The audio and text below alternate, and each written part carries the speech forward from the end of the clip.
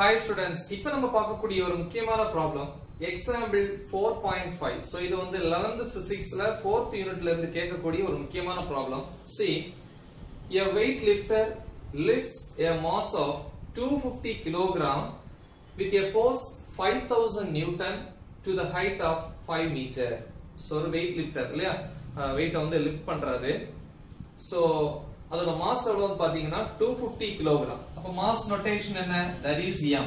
so m வந்து 250 kg. எவ்வளவு force apply பண்ணி மேல லிஃப்ட் பண்றாரு அப்படினா 5000 Newton. so this is force. okay, then to the height of 5 meter. எவ்வளவு ஹைட் வந்து லிஃப்ட் பண்றாரு? 5 meter. so 5 meter that is nothing but height, displacement அப்படினு சொல்லலாம். okay, see இப்ப ஒரு டயகிராம் வச்சுக்கலாம் இல்லையா? so இது வந்து நார்மலி எர்த் சர்ஃபேஸ். சோ இதுல வந்து வெயிட் லிஃப்டர் நின்னுட்டு இருக்காரு, கரெக்ட்டா? சோ இவர் என்ன பண்றாரு? வெயிட்ட வந்து லிஃப்ட் பண்றாரு. சோ இந்த மாதிரி இருக்குன்னு வெச்சுப்போமே, எப்படி லிஃப்ட் பண்றாரு மேல. ஓகே, சோ எவ்வளவு ஹைட் பா? h is equal to 5 meter. then weight lifter வந்து அப்ளை பண்ணக்கூடிய force towards upwards. so upward direction apply பண்ணக்கூடிய force இல்லையா? force applied by the weight lifter எவ்வளவுப்பா? 5000 newton. okay, the next displacement ஓட direction. displacement எங்க இருந்து எங்க? கீழ இருந்து மேல. so displacement we can put the letter height. height தானே? okay, ஆனா நம்ம வந்து தெரிஞ்சுக்கணும், நம்ம வந்து கீழ இருந்து மேல் நோக்கி ஒரு ஆப்ஜெக்ட்ட வந்து மூவ் பண்றோம், லிஃப்ட் பண்றோம் அப்படினா கண்டிப்பா அந்த ஆப்ஜெக்ட்ல டவுன்வர்ட் டைரக்ஷன்ல ஒரு force act பண்ணிருக்கும். that is gravitational force. ஏனா gravitational force ஓட டைரக்ஷன் எப்பவுமே downwards. so this is the direction of gravitational force. okay, see the first one solution கருவோம். first என்ன கேட்டிருக்கான்? what is the work done by the weight lifter? okay, அந்த weight lifter செஞ்ச work என்ன? அவர் என்ன செஞ்சாரு? 5000 Newton force apply பண்ணி இந்த ஆப்ஜெக்ட்ட வந்து மேல என்ன பண்றாரு? லிஃப்ட் பண்றாரு. இதுதான் அவர் செஞ்ச work. workக்கு என்ன expression? work is equal to force into displacement அப்படினு சொல்லுவோம். ரெண்டுமே வந்து வெக்டார் குவாண்டிட்டி இல்லையா? force ஒரு vector quantity, displacement vector. okay, but workங்கிறது scalar. அப்ப ரெண்டு வெக்டார் குவாண்டிட்டியை வந்து ஸ்கேலார் ப்ராடக்ட்ல வைக்கும் போது தான் நமக்கு என்ன கிடைக்கும்? ஸ்கேலார். படிச்சிருப்பீங்க, ஸ்கேலார் ப்ராடக்ட் இல்லனா டாட் ப்ராடக்ட். அப்ப dot product of two vector quantity equal to a scalar quantity. இங்க கிராஸ் போட்டீங்கன்னா இங்க வெக்டார் வரும். That's wrong. வொர்க்ங்கிறது ஸ்கேலார். சோ அப்ப இங்க டாட். டிஸ்பிளேஸ்மென்ட்க்கு என்ன லெட்டர்? ஹைட். சோ அதனால இங்க வந்து என்ன போட்டுக்கலாம்? h இப்படின்னு போட்டுக்கலாம். டாட் ப்ராடக்ட் ஃபார்முலா படிச்சிருப்போம். f vector dot h vector. இல்ல example a vector dot b vector is equal to ab cos theta. அதே மாதிரி இங்க என்ன வரும்? is equal to fh cos theta. இதான் ஃபார்முலா. சோ இப்ப இங்க எழுத போறோம் work done by the weight lifter. work done by the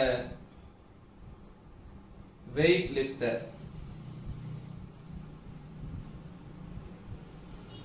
work done இல்லையா? யாரால?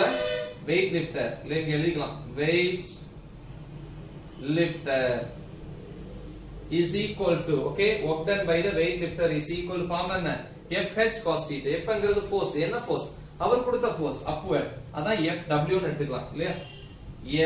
fw அப்படினா force applied by the weight lifter into என்னது? h cos theta.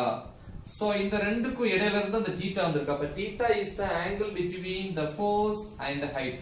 இங்க பாருங்க, weight lifter அப்ளை பண்ணக்கூடிய force upwards, then height ங்கற displacement upwards, both are in the same direction. so θ is equal to 0 degree. okay, so அப்ப இங்க substitute பண்ணுவோம், which is equal to fw கொடுத்திருக்காங்க எவ்வளவு? 5000. so 5000 into தள்ளி எழுதிப்போம் இல்லையா? 5000 into height. height எவ்வளவு? 5 metre. so 5 into cos 0 degree. cos 0 value என்ன? 1 இல்லையா?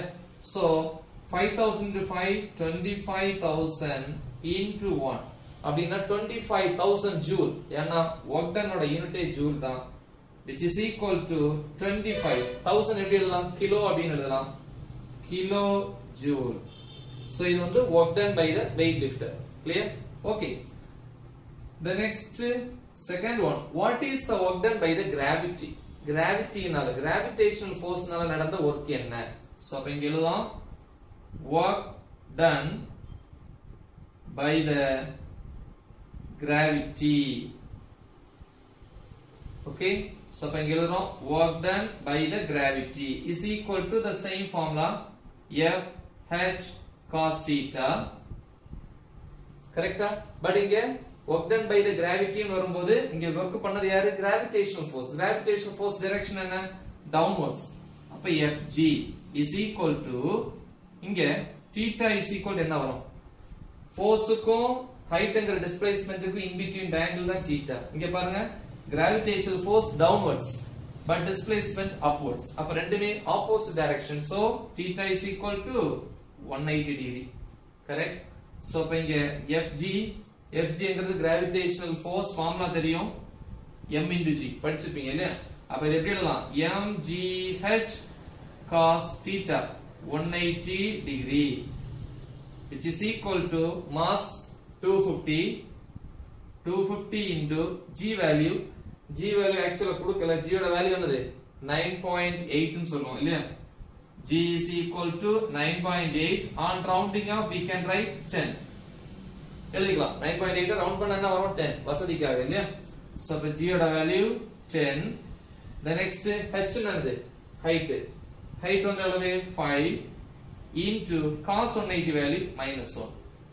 okay, which is equal to இங்க 25 into 5 5 5s are 25 remaining 2 5 2s are 10 plus 2 12 125 அப்ப 125 இங்க ரெண்டு 0 இருக்கு 0 the next here into -1 அப்ப இங்க என்ன வரும் முன்னாடி மைனஸ் வரும் ஜூல் இத கிலோல எப்படி எழுதலாம் is equal to -12.5 kilo joule இது work done by the gravity அப்ப இந்த ஆப்ஜெக்ட்ல வந்து நம்ம அப்ளை பண்ணக்கூடிய upward force இருக்கு gravitational force இருக்கு இந்த ரெண்டு நாளையும் நடந்த வர்க்க பார்த்துட்டோம் the next here இங்க மைனஸ் ஏன் வந்துச்சுன்னு கேட்பீங்க எப்பவுமே வந்து அப்ளை பண்ணக்கூடிய ஃபோர்ஸோட டைரக்ஷன்லயே டிஸ்பிளேஸ்மென்ட் இருந்துச்சுன்னா அங்க வந்து வர்க் வந்து பாசிட்டிவ் ஃபர்ஸ்ட் கேஸ்ல பாருங்க அப்ளை பண்ணக்கூடிய ஃபோர்ஸ் ஹைட் டிஸ்பிளேஸ்மென்ட் ரெண்டும் same direction so work ton positive but gravity னு வரும்போது gravitation force downwards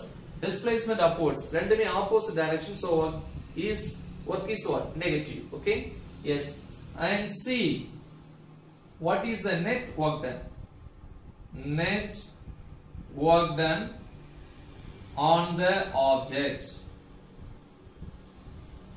okay net என்னது total work done இல்லையா அப்ப total work done is equal to இது plus இது ரெண்டு ஃபோர்ஸ்னாலே work நடந்திருக்கு இது எவ்வளவு work done by the weightlifter plus work done by the gravity is equal to weightlifter ல நடந்த work 25 கிலோ கிலோனா 1000 plus இங்க நடந்தது minus 12500 25000 ல வந்து இது plus into minus என்ன வரும் which is equal to 25000 minus 12500 so next இங்க எழுதிடுவோம் net work done w net இல்லையா is equal to இத சப்ட்ராக்ட் பண்ணா என்ன வந்துரும் 12500 joule இத எப்படி எழுதலாம் 12.5 கிலோ ஜூல் சோ அப்ப மொத்தமா இங்க நடந்த வர்க் வந்து எவ்வளவு